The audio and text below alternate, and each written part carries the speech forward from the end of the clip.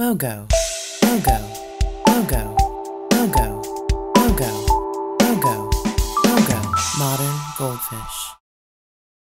Hi friends, this is Kenna with Modern Goldfish, and today I'm going to show you how I make my wands. So I start with a 1/4-inch oak dowel that gives me a really great support for the wand. It's springy and sturdy, and these are 12 inches long. And I use hot glue. I start at the top and then just use gravity and the tip of the wand to create the shapes and forms that I'm looking for. So I start with the blade of the wand, and once I get a few inches onto there, I put it in the water, and what that does is it sort of freezes the glue in place. It is still hot on the inside, and so I'm able to pull down with the tip, but then also it's cool enough on the outside that I can actually form it with my hands if I need to.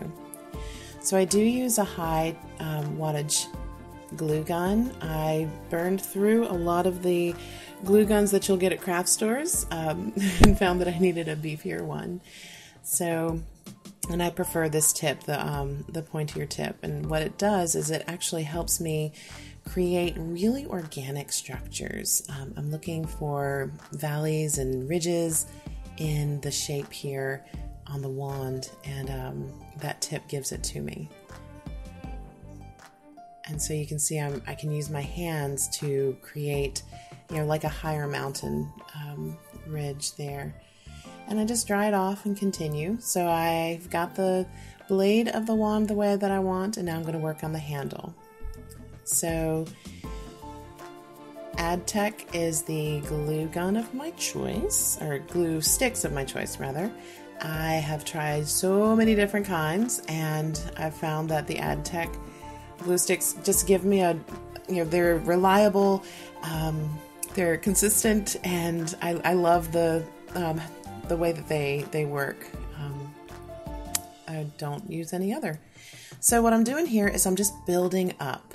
I know that the handle needs to be a little bit thicker than the blade of the wand, and what I'm doing is I'm just adding, and I'm doing some swirling while I go, and again that's just giving me the structure that I'm looking for. And there's always going to be little wisps of glue gun strings, spider webs, and you just pick those off as you go.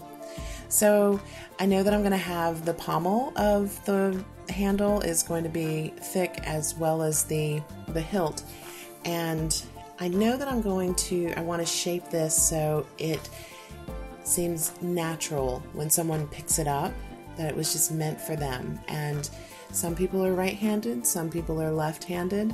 What I'm going to do is make sure that this wand will accommodate anybody that picks it up. I think a lot about differently abled hands as well when I'm making my wands. And so it's very important to me that when you find a wand, that it feels like it was meant for you. And so what I'm doing here is I am making sure that there's a place for the grip. There's a little bit of glue that seeped out the side, and that's just fine. I'm going to cover that up anyway. So it's definitely a wand now that can be handled by anybody, and I'm going to double check it, and then I'm just going to add what I think the wand is missing at this point.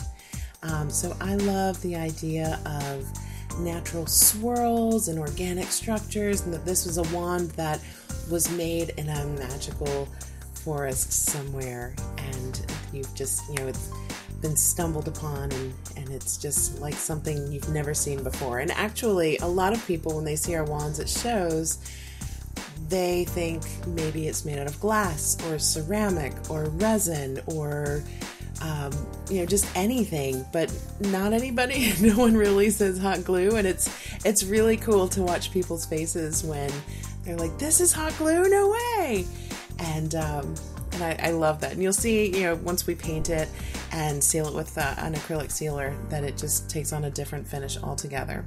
But here I'm just creating swirls and movement with the glue gun.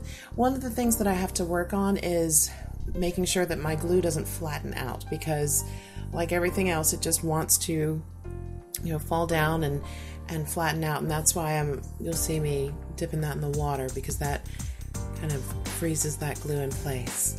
I've got a sill pad underneath me. It's just a silicone mat to protect my work surface in case glue spills, and it will from time to time.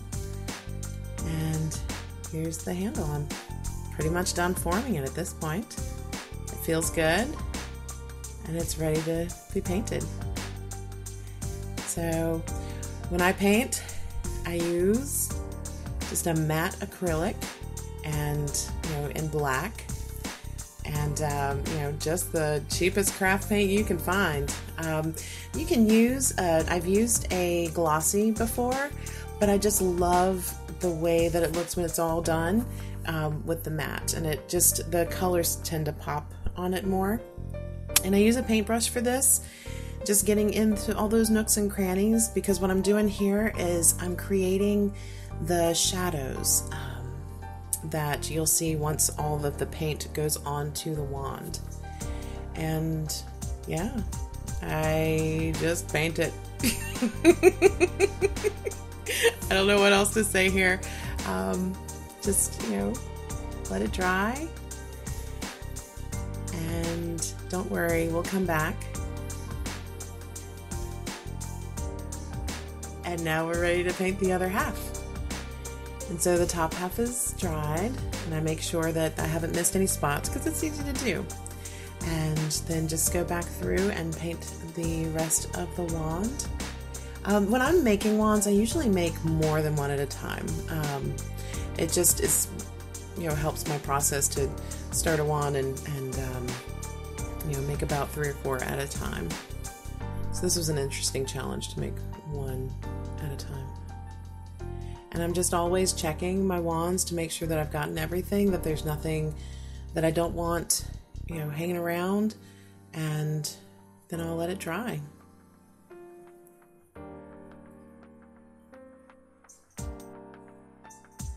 So now is the very fun part. So I am often inspired by feathers and birds and seashells and grass and beetles and the ocean and all things natural. And right now I'm choosing the peacock feathers.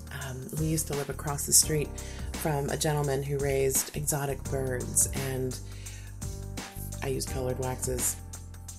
And we loved that there would be peacocks in our yard, and they would just walk through, and they're just majestic.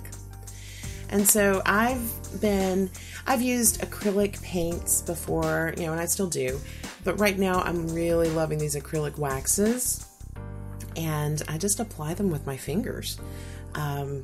And I go in with the green and the purple and the blue, and those are my my major colors there that I'm using.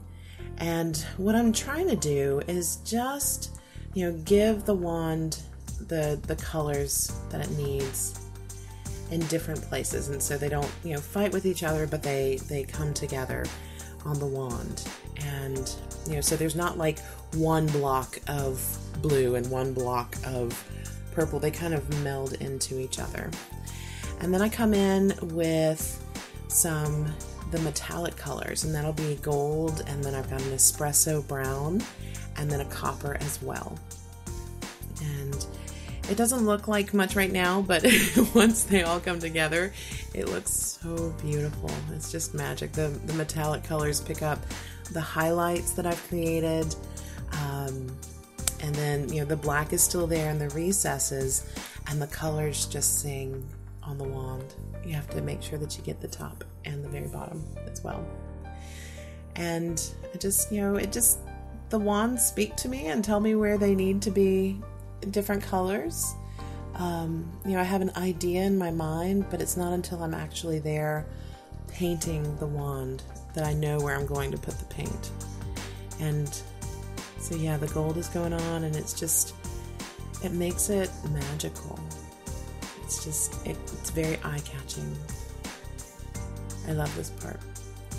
And here it comes on the copper. And I found copper is just one of those very fun colors that it's universal, and we are connected to it, and you know, all the metallic colors, I really love working with those. And one of the neat things about using the waxes is that you can burnish them, and just, you know, as you rub on them, they take on a, you know, different characteristic than you would have ever thought. And so if I want something more shiny in one place, or more subdued, I'll go back over that. And so there, I'm adding some blue and some purple back, because sometimes colors get muddled when you work with them a little too much, and so you have to just, you know, be aware of what your whole piece is looking like as you go, and then just add and move it around until you're happy with it. And it was really cool having the peacock feathers there in front of me, because it was just, you know, the inspiration was right there. But I love, you know, beetles and flies and dragonflies and butterflies and all sorts of different things. And there's so much beauty in nature, and I love to bring that into my wands. And you can see the sweeping structures and swooping structures. And you can really see now the shapes that I created earlier. So at this point, I'm ready to seal my wand, and I'm going to use a snell, which is a fish hook on a line of monofilament. I flattened the fish hook out, so there's not a lot of resistance when I pull it out. I'm looking for a nook or a cranny, someplace that's just black, and I'm going to just insert that and give it a little pressure. And what I'm doing is I want to make sure that it hangs well. And that looks good, because the next step is we're going to take it over to our sealer. This is a PVC tube pipe that we have created a bottom for and a lid for, and I use a polyacrylic sealer, and I dip it down in there and use my little push stick. I've used it a lot, so you can see all the buildup there, and just submerge it. And then I pull that out, and we just let the sealer drip down. And I've got, there's my kitty, and I've got a, you know, just a reservoir there underneath where all that acrylic sealer can drip. And I just, you know, I've got hooks up there, and we let it sit. It takes about an hour for each of the wands to dry. And I usually let them cure for a little bit longer than that. So now that the wand is ready, I'm going to just wiggle that snell so it comes loose, and just pull it out. And I hang them up, because that's not something you want roaming around your studio floor. And it is so magical. These are wands that I love to make. I love creating them. I love seeing people's faces when they find them and when they hold on to them. It's something that really makes my heart sing. Thank you for letting me share this with you.